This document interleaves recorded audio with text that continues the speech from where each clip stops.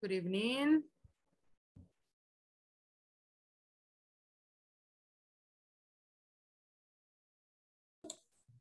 Good evening, teacher. Good evening, good evening. Okay, we are starting the session number 2. We are like in the middle of the week number 3. We are almost done with the course. So we are in the middle of the way. Give me a second because I am like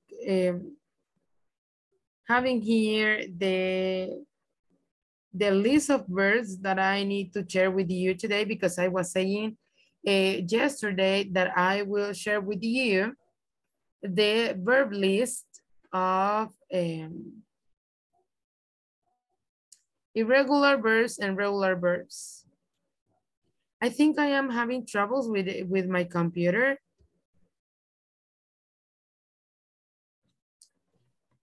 Siento que se ve raro o se escucha raro porque la imagen se ve un poco lenta. Bueno, mi imagen se ve un poco lenta.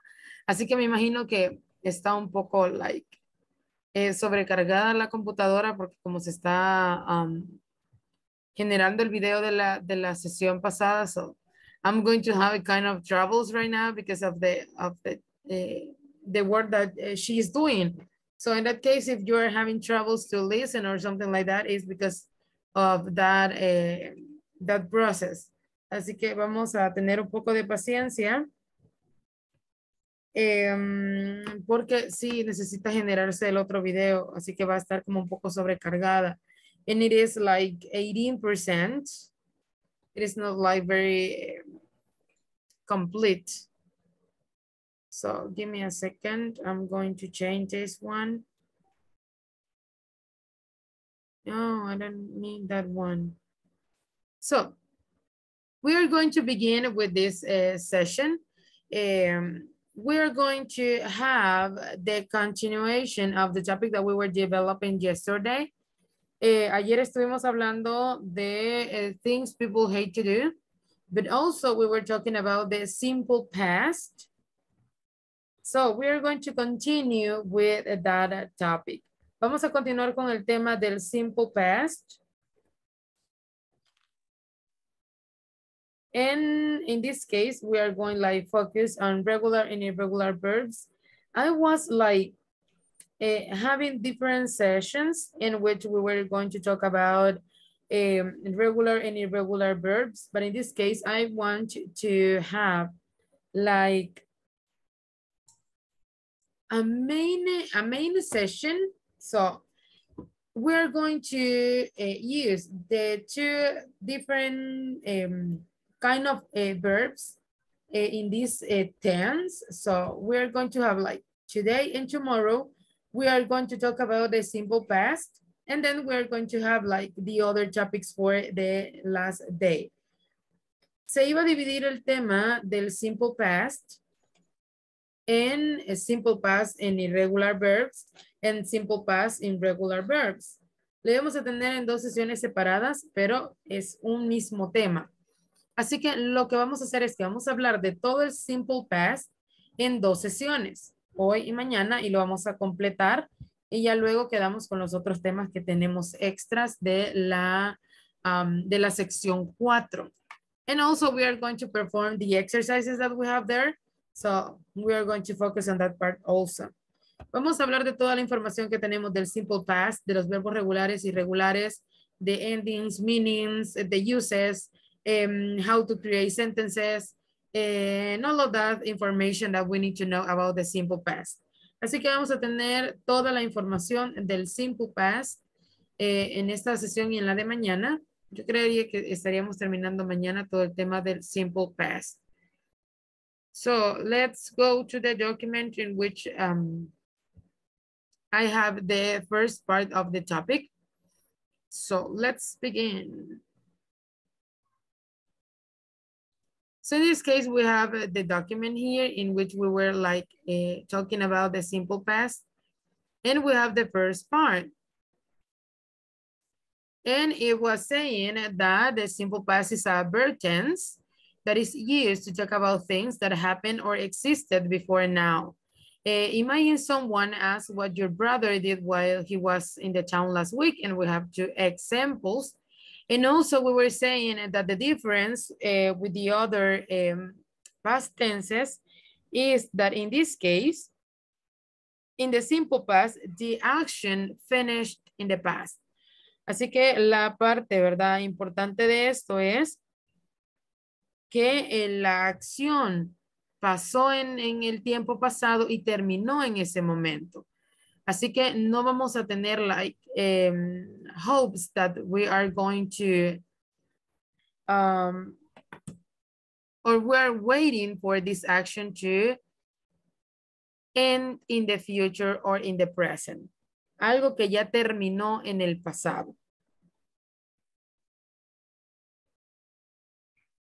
So the simple past tense show that you are talking about something that has already happened. That is another part that we're going to have here. Teacher. Tell me.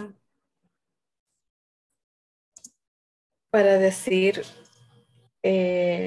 cuándo finalizará esta lección, ahí será en pasado. Será en un futuro de will o going to. The going to. When it is going to end. Algo cercano que va a pasar. When it is going to end this election or this situation. ¿Cuándo va a finalizar o cuándo va a terminar? So in that case, you're going to use going to. Entonces sería when is finished. ¿O cómo sería? When it is going to finish. Finish, yes. Okay, thank you. Or you can also use end. That is a short word. When it is going to end that situation or something like that. Porque recuerden que en el caso del will y del going to, cuando los estamos utilizando, el going to es para algo que es certero, es más certero que el will, porque el will está más que todo basado en predicciones, pero no en pruebas, ¿verdad? No tenemos pruebas de que vaya a suceder, sino que nosotros estamos haciendo como una predicción de que tal vez puede llegar a pasar. Pero con el going to es algo que ya sabemos que tiene que pasar, que en muchos de los casos ha sido planificado o que sí es seguro que pase. En ese caso sí tendríamos que usar el going to porque es algo que va a terminar en algún momento. Y obviamente tiene que hacerlo. Pero si fuera algo que no estamos seguros de que va a pasar, pues utilizaríamos el will. Pero sí utilizaríamos eso para hablar del presente, pero con una estructura futura, porque sí se puede, porque es algo que va a finalizar en un periodo de tiempo un poco más extendido. So in this case, the simple past tense shows that you are talking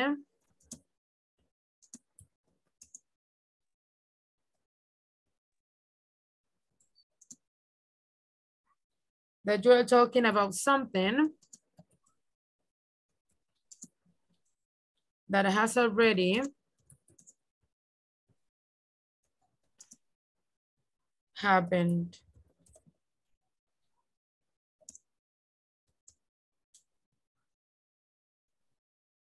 So we have another example, and it says, Juan admire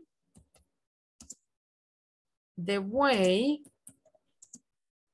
the light glinted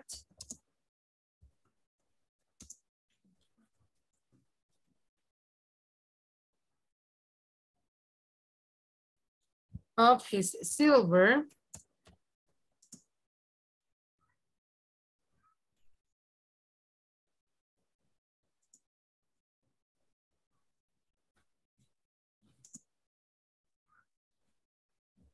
medal.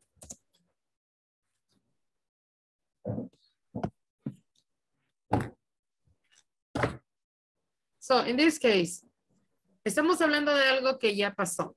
Ya terminó, ya sucedió, ya no va a volver a afectar en el futuro. Y tenemos este ejemplo. Juan admired the way the light glinted off his silver medal. ¿Qué estamos diciendo ahí? Que Juan estaba admirando o Juan admiró la manera en que la luz brilló en su medalla de plata. En ese momento él estaba admirando, ¿verdad? La luz, cómo se reflejaba, cómo brillaba en su medalla de plata. Eso pasó en un tiempo en el pasado, estamos hablando de algo que hizo el fin de semana y que ya no lo va a hacer. ¿Por qué? Porque lo hizo en ese momento and then you can think that he's going to remember that moment, but he is not going to perform the same action or the same activity all the time.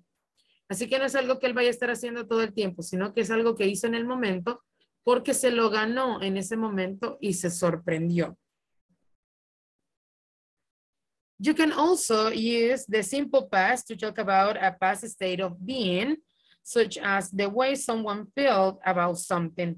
This is often expressed with the simple past tense of the verb to be and the adjective or a noun or prepositional phrase.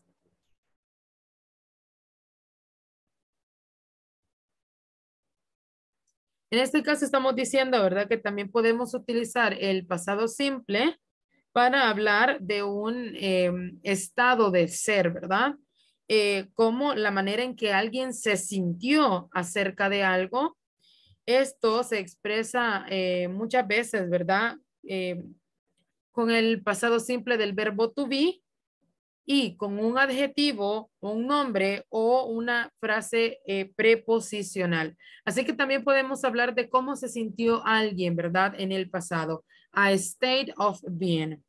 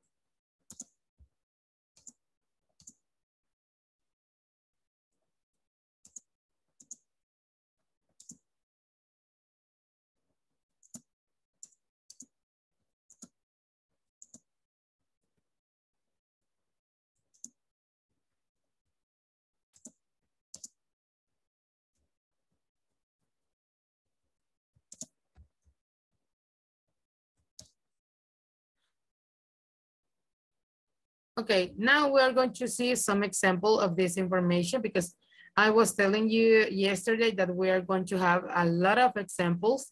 Así que vamos a tener un par de ejemplos para esa información, para que sea un poco más claro, ¿verdad? Este uso del simple past. So, we're talking about Juan. That is the subject that we're going to have in these examples. So, Juan was proud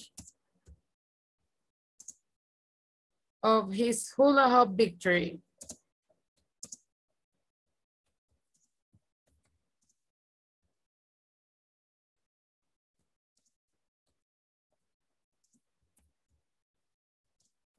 Another one, the contest was the highlight of this week. So in that case, when we're like expressing this kind of ideas about the state of being, we are going to use the verb to be in past because we are talking about the past simple. Y vamos a utilizar los adjetivos, podemos utilizar nombres y también podemos utilizar the prepositional phrases. In this case, we have the first example. Juan was proud of his hula hoop victory. In this case, it's something that he is feeling. Estamos hablando de cómo se sintió Juan. Was proud, estaba orgulloso de su victoria en hula hoop. Luego, the contest was the highlight of this week. Was the highlight. In that case, we are talking about like, el concurso fue destacado de la semana.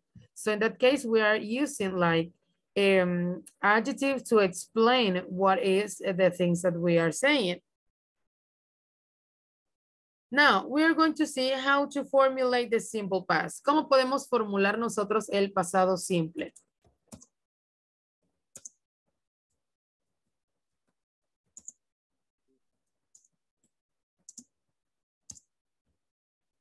So in this case, for regular verbs, we are going to divide the information. For regular verbs, we are going to add ed. Vamos a agregarle ed a los verbos. To the root form of the verb.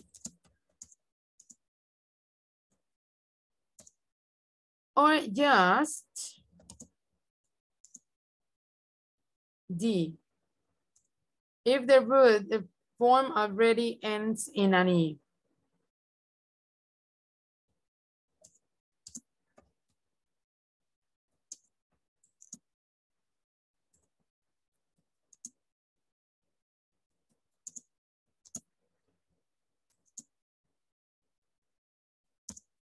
Esa es la forma básica, ¿verdad? La forma que nosotros necesitamos saber de cómo formulamos los verbos en pasado de forma regular. En ese caso, we need to add ed at the end of the root form of the verb. Or in the case that you have an E at the end of the word, you are just going to add D. Así que si le agregamos ed o simplemente d a los verbos.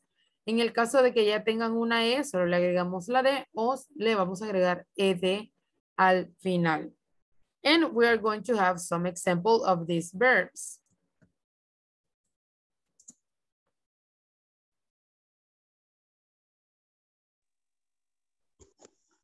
Hello, teacher. Tell me. En las ejemplos anteriores vi que había puesto el was. Ese es el pasado progresivo. No, ese es el pasado del verbo be. En ese caso, el verbo be cuando lo pasamos a pasado, se convierte en was y en were, pero como es un verbo irregular, por eso cambia su forma. En ese caso, no le agregaría ed ni le agregaría de, sino que se cambia toda su forma, pero es pasado. Entiendo. ¿Cuál es la diferencia entre ellos dos? Del regular y el irregular. En este caso, los verbos regulares son aquellos más simples en los que usted solamente le va a agregar una E y una D y ya está su verbo en pasado. En cambio, los verbos irregulares cambian totalmente su forma, no se mantiene como su forma original, sino que se cambia cuando lo va a utilizar en pasado. Pero obviamente usted sabe que lo está utilizando en pasado, solo que simplemente la forma de escritura es la que cambia. Ok, está bien. Y tenemos un buen ejemplo en el chat. He fixed my car, and in past, he fixed my car. Excelente. En ese caso solamente agregamos ed al final del verbo. Pero ya vamos a ver estos ejemplos para que ustedes vayan comprendiendo un poco más esto de los verbos regulares e irregulares. Y también les voy a mandar las dos listas. I have two different documents in PDF. In this case, I will send these documents that are like the unique documents that you're going to download in this course. Son los únicos documentos que ustedes van a descargar en este curso porque son los verbos regulares e irregulares y están en PDF. Pero eso se lo voy a mandar más adelante. So, in this case, we have this verb. play. Tenemos el verbo play. Para convertirlo a pasado, como es un verbo regular, solo le voy a agregar ed. Played, in this case. Then, type. Este verbo ya lleva una E. ¿Qué voy a hacer yo? Simplemente le agrego la D. Typed. Then, listened. En este caso agrego ed. Listen. Then we have push. And we are going to add ed. Push. Then we have love. And we add just the D. Solo agregamos la D. Love. En este caso, así quedan los verbos en pasado. Solo se le agrega ed o d al final de su forma base. Ya van a ver ustedes cuáles son los verbos regulares porque les voy a mandar la lista. Ahí lo van a revisar, van a ver sus cambios y just the regular list or the regular document has the meaning in Spanish. The other one, the irregular verbs, I think it is not in Spanish. I think you are going to use it. So, in this case, we're going to see the difference with the irregular forms. But we have something very complicated here. Tenemos una parte complicada con los verbos irregulares. And the thing is that in some cases, the past of the irregular verbs is the same as the root of the verb. En muchos casos, el pasado de los verbos irregulares es igual a la forma base. No cambia. Pero en este caso nos tenemos que basar en el contexto de lo que nos estén diciendo. Ahí vamos a saber nosotros si es pasado o no. Pero no se cambia su forma.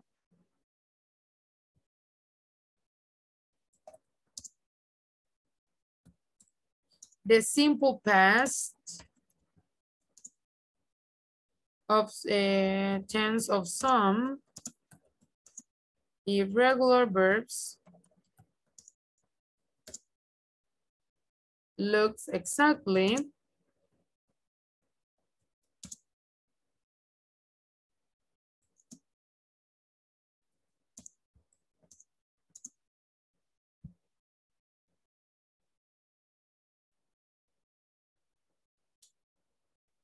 sí, en algunos también se les agrega ahí cuando llevan Y y cosas así al final.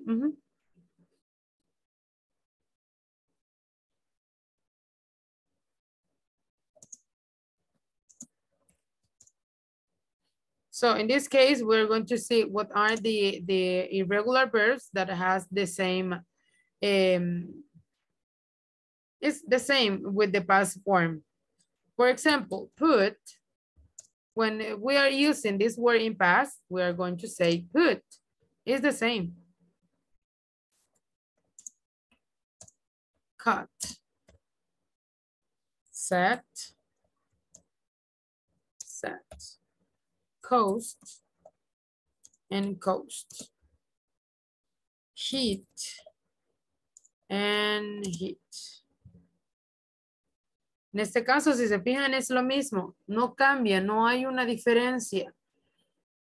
But the context is going to make you to understand the tense. So in that case, you need to pay attention to the things that people is saying. Ahí sí tenemos que ponernos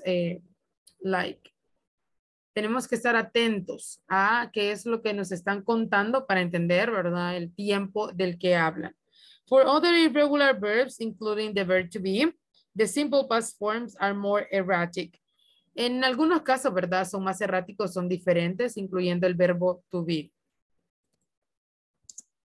Other irregular verbs.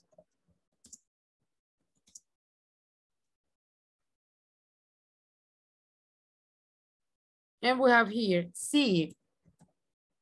The verb see, el verbo ver. Cuando lo cambiamos a pasado, cambia a saw. Build. To build.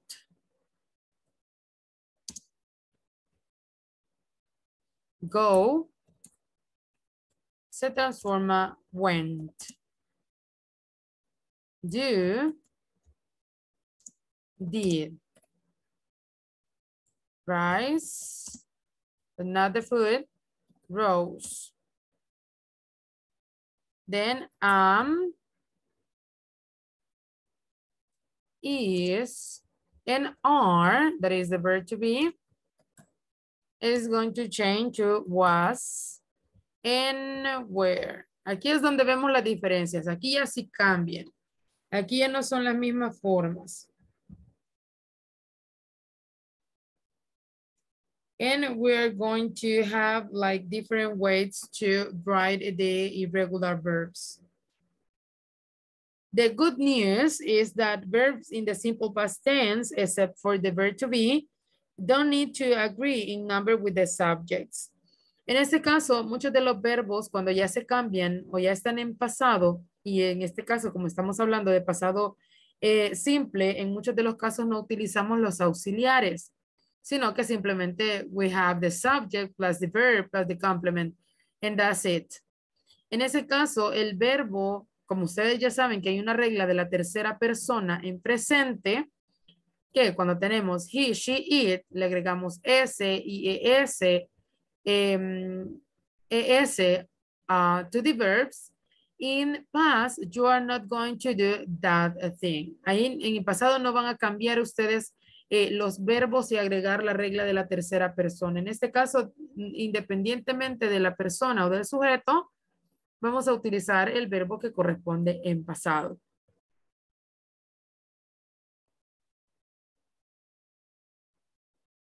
Now, we're going to see how to make simple past negatives.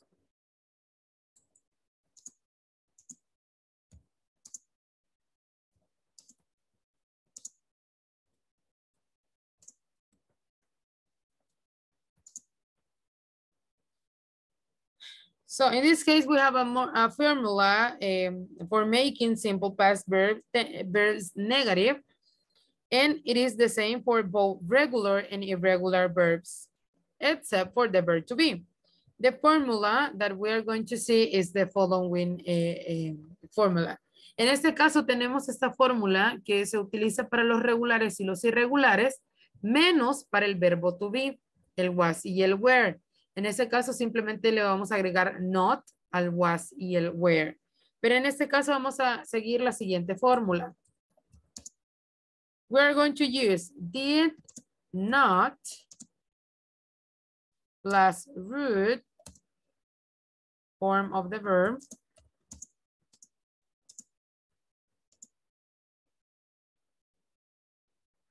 so in this case vamos a utilizar el auxiliar did not or didn't.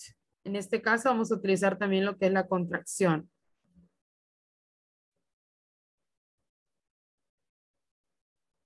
En negativo sí necesitamos utilizar nuestras contracciones, nuestros auxiliares.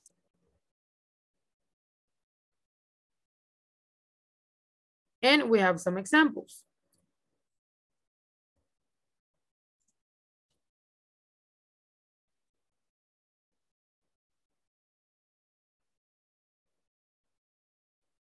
We have, let's see.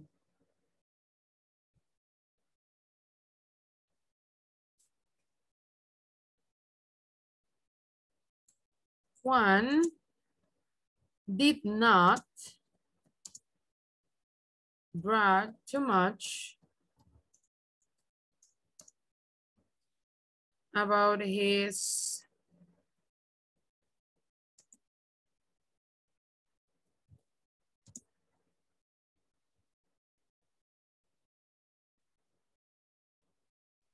hula hoop skills.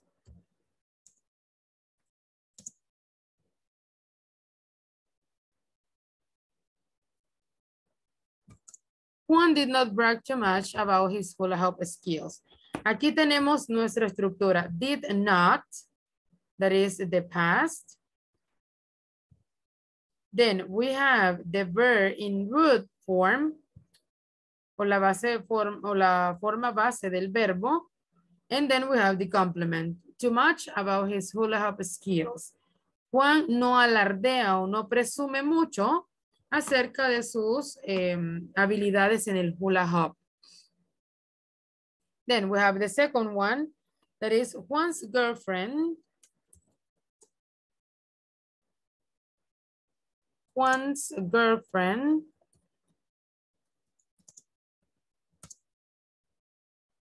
didn't see the contest. Y otra vez tenemos acá la estructura didn't. Y la forma base del verbo, sí.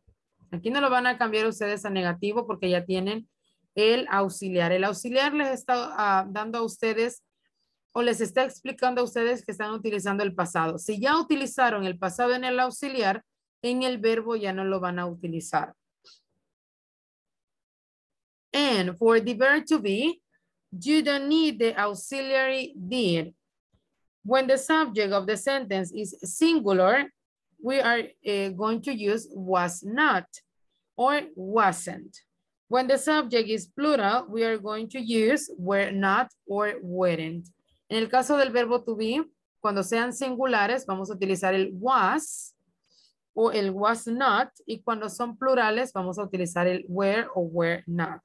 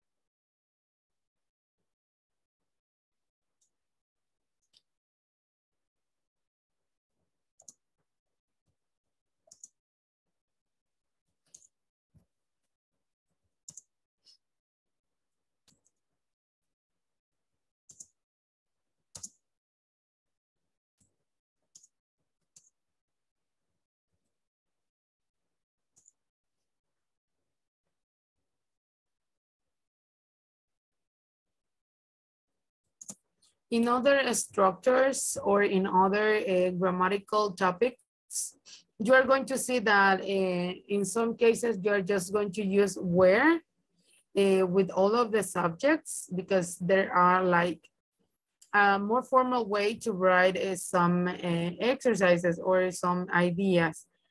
But it is just in,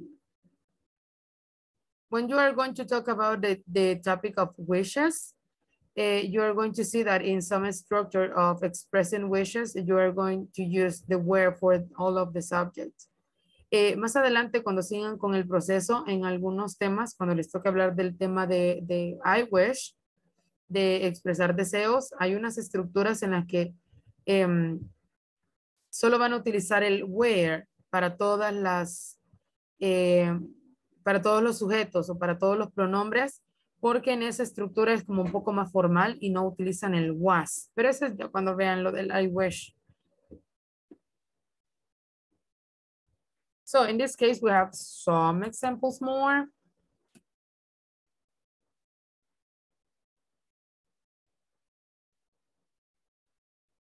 The third place winner was not as happy as Juan.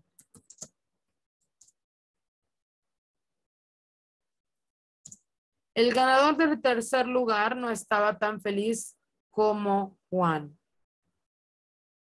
Y ahí tenemos el was not. Then the second one, the fourth place winner wasn't happy at all.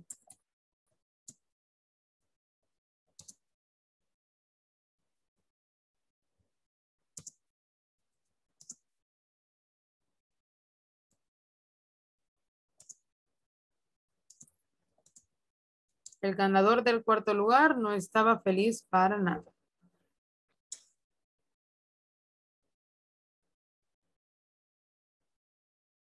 The contestants weren't ready to leave either.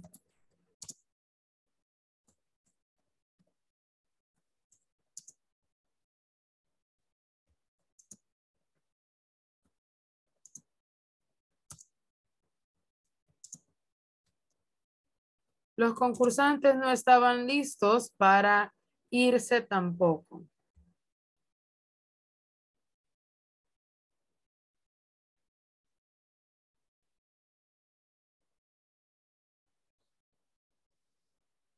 So now we are going to see some examples of common regular verbs in past tense and also some irregular verbs. Vamos a ver los ejemplos de el infinitivo, que es la forma base del verbo, el past tense y el negativo, porque vamos a tomarlo todo como en general y hacer los ejemplos. Luego, para los irregulares, vamos a ver igual el infinitivo o la forma base, el pasado y el negativo. So we are going to have two different tables in which you are going to see the examples. Son dos cuadros con ejemplos. So let's begin with the first one. There are common regular verbs in past tense.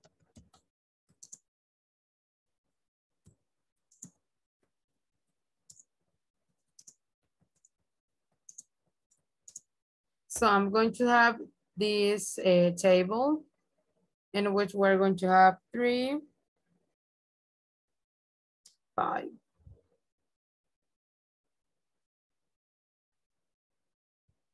Yes, like this. Here, infinitive. Next one, past tense. And next one, negative. So for the infinitive form, to ask, to work, to call, and to use. En este caso, cuando hablamos de infinitivo, es cuando le agregamos el to, la T y la O at the beginning of the verb. En el infinitivo siempre va a llevar esa forma, pero en algunas estructuras está el infinitivo without to, que sigue siendo infinitivo, pero no se le agrega el to al verbo porque choca con la estructura que estamos utilizando. Now, we are going to transform the verb to ask into past tense. And in this case, we are saying that we are using regular verbs. Verbos regulares, so in this case, asked. Then, to work, worked. To call, call. And to use, used. And in negative, we are going to use the auxiliary. Did not ask. Did not work. Did not call. And did not use. So in that case, we have 5 different examples of the regular verbs. Now we are going to see the irregular verbs.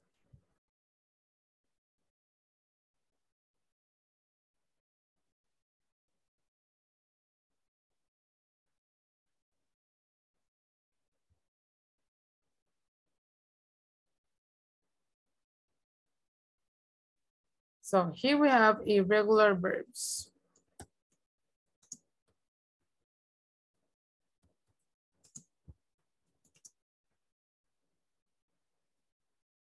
And we have here the infinitive.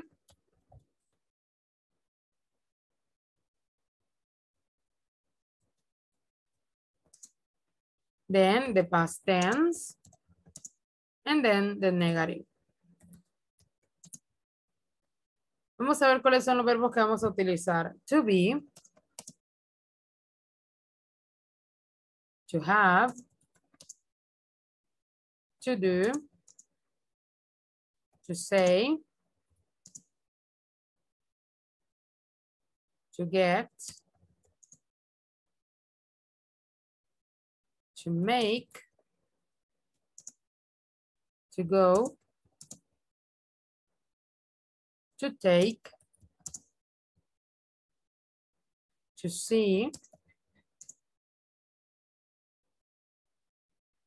and to come. Ahí tenemos algunos de los verbos irregulares.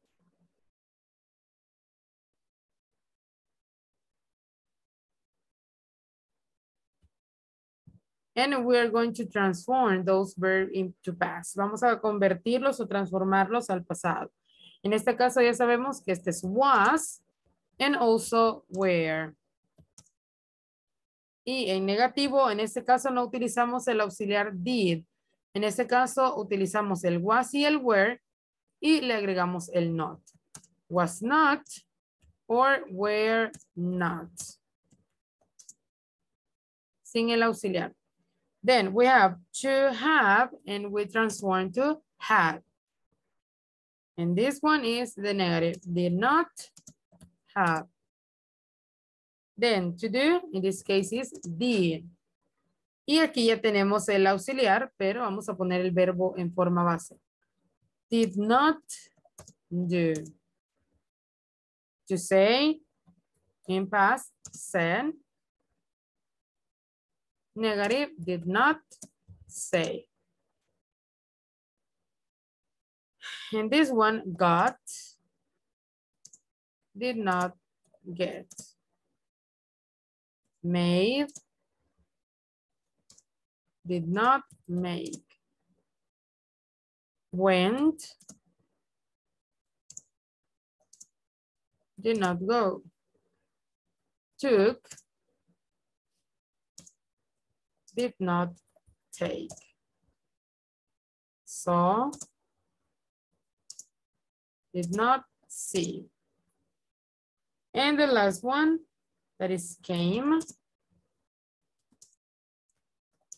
did not come.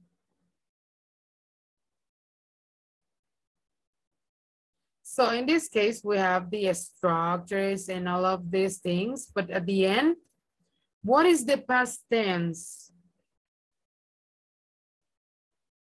¿Qué es en realidad el pasado? In this case, what do you think is past?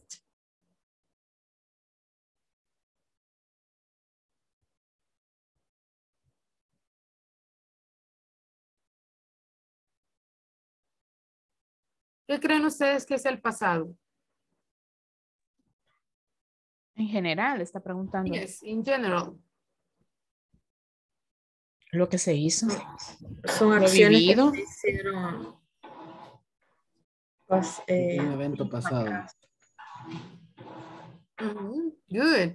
Son cosas que ya se hicieron, eventos, acciones, sentimientos que ya se vivieron, ¿verdad? Exactamente, todo lo que se hace antes del presente también.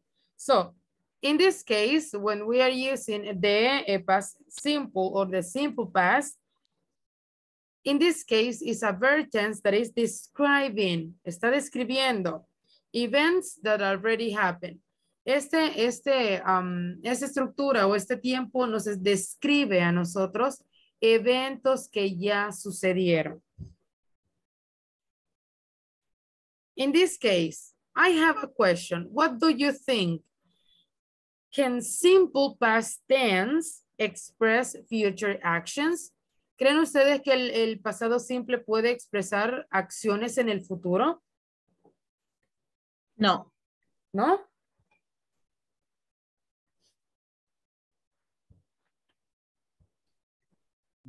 No. No. Okay. You said no. And ¿Cómo es la pregunta? Por favor. que si el pasado, ustedes pueden utilizar el pasado para expresar acciones futuras. Sí. Yo creo que sí. Sí, como resultado, sí. Que puede afectar el pasado al futuro, sí. Ok, we have... el presente y el futuro. Ajá, tenemos dos ideas diferentes. Una es, no se puede utilizar el pasado para hablar del futuro y otras como un resultado sí podríamos utilizarlo.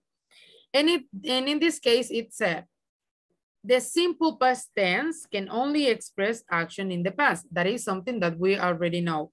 Ya sabemos que solo podemos expresar acciones en el pasado. However, you can show current ongoing actions that started in the past with the present perfect continuous tense. En este caso, no vamos a utilizar el simple, el pasado simple, porque en ese caso ya se terminó la acción. Pero si utilizamos el presente perfecto continuo, sí podemos hablar de acciones que están pasando o que comenzaron en el pasado y van a afectar en el futuro. Así que ambas respuestas están bien, porque si nos basamos en simple past, no podemos hablar del futuro. Pero si hablamos de otras estructuras del pasado, sí podemos hablar de resultados o de acciones que van a terminar en el futuro.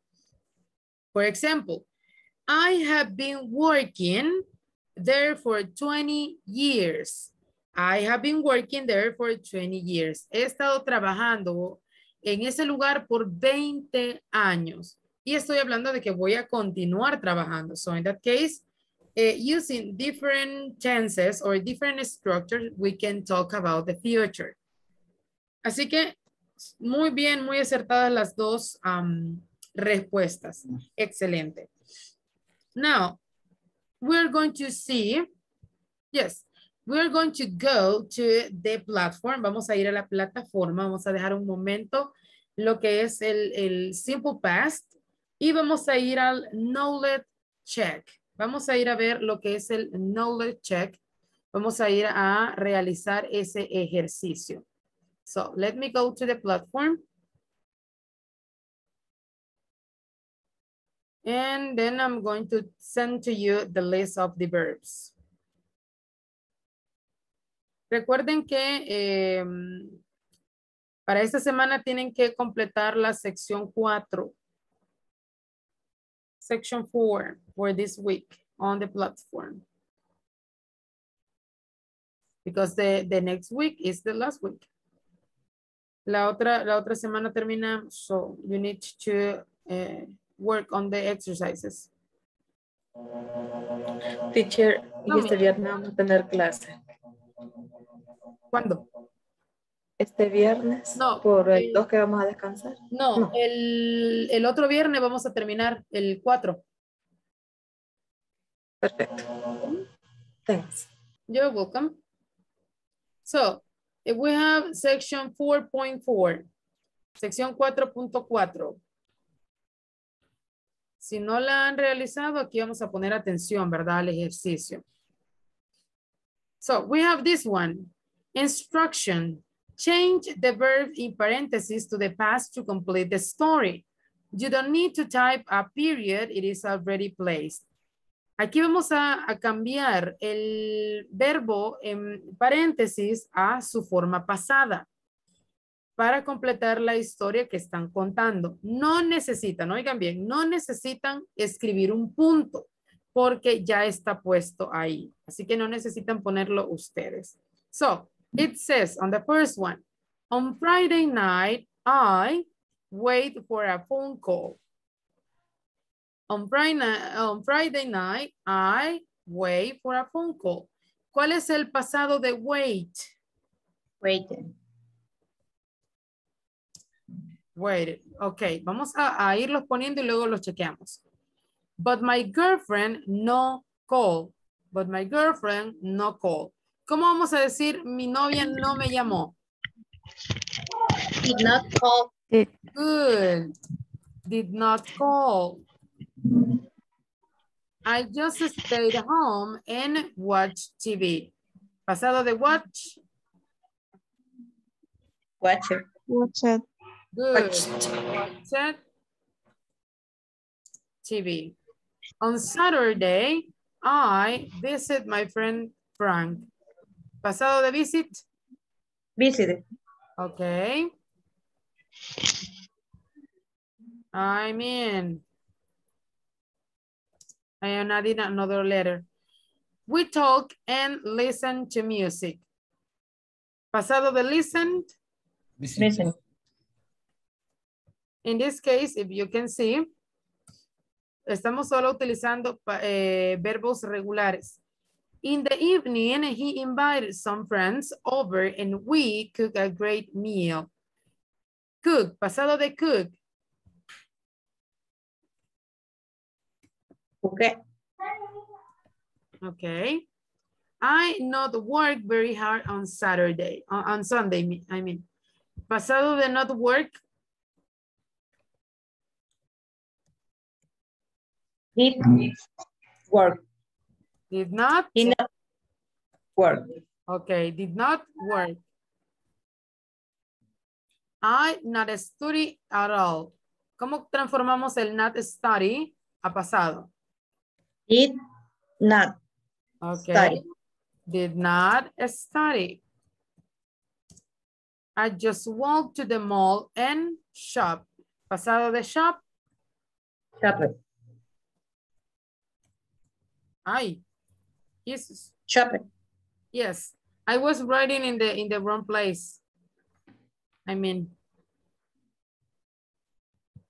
But in this case, we are going to add it like this, I think, or not. What do you think?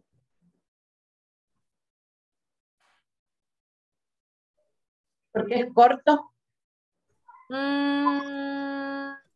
En este caso, hay algunos verbos a los que les agregamos o les La E. damos una letra, ¿verdad? Así que también tenemos que ver eso. Now, we're Porque going to... es como cortito.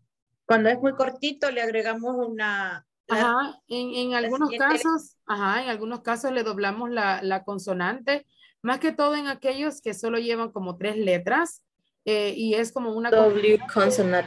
Ajá, double the consonant. En algunos cuando son like consonant, vowel and consonant, we need to double the consonant. Cuando tenemos esas palabras de consonante, vocal y consonante, a veces se doblan. Pero vamos a ver cómo nos quedó esto, si todas están buenas o nos hemos equivocado. Let's see. Oh, wow, 34 of 34. Todas están buenas. So, remember, in the last one, tienen que poner doble P para los que no han realizado el ejercicio, para que no les vaya a salir mal. Así que the story is the following.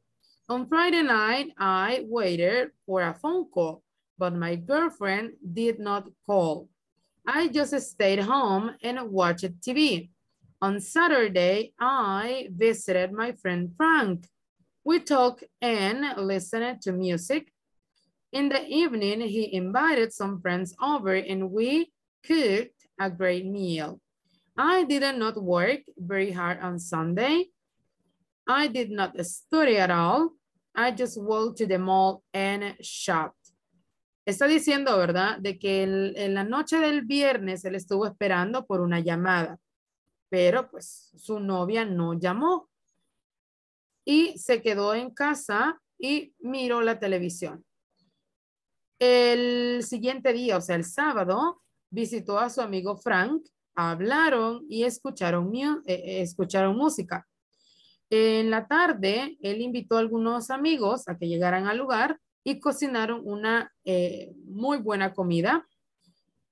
No trabajó muy duro el domingo, o sea, estuvo suave su trabajo. No estudió para nada y solo caminó por las tiendas, ¿verdad? Por el mall y compró algo, ¿verdad? So that's the story of this knowledge check 4.4. Así que recuerden, ¿verdad? En este knowledge check van a escribir los verbos en pasado, pero son los verbos regulares y en el último tienen que doblar la P para que les salga bueno. So that is the knowledge check and then we have another one, pero lo vamos a hacer en las otras sesiones porque tenemos 3 knowledge check in this section number 4. Así que vamos a ir mañana, tal vez hacemos el segundo knowledge check y el jueves vamos a hacer el otro. So, now I'm going to stop this one and I'm going to send to you the documents right now because If not, I'm going to forget to send the documents to you. No voy a hacer que se me olvide. Así que les voy a mandar las listas de los verbos right now. And you can see the difference between the irregular and regular verbs. So give me a moment because it's charging. Okay, P3.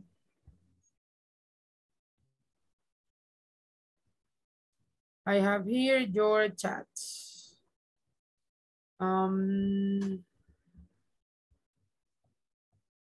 The first one is the irregular list,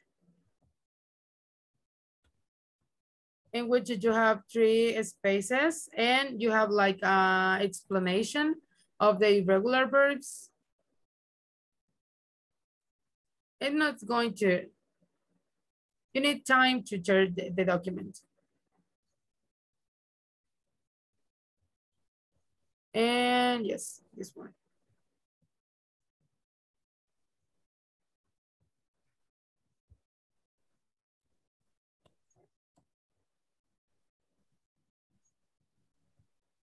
Okay.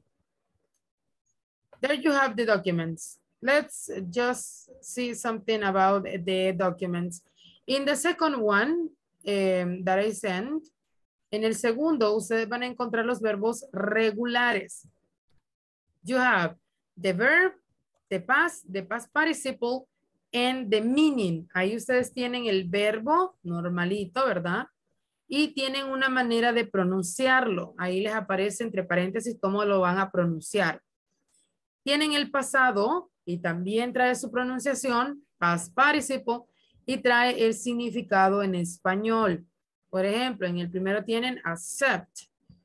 That in past is accepted.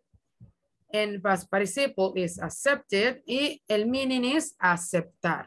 So, there you have 7 pages, 7 páginas. Imagine that. You have a lot of words there. Tenemos muchos verbos en ese documento. 7 pages. Then you have in the first one, let's see.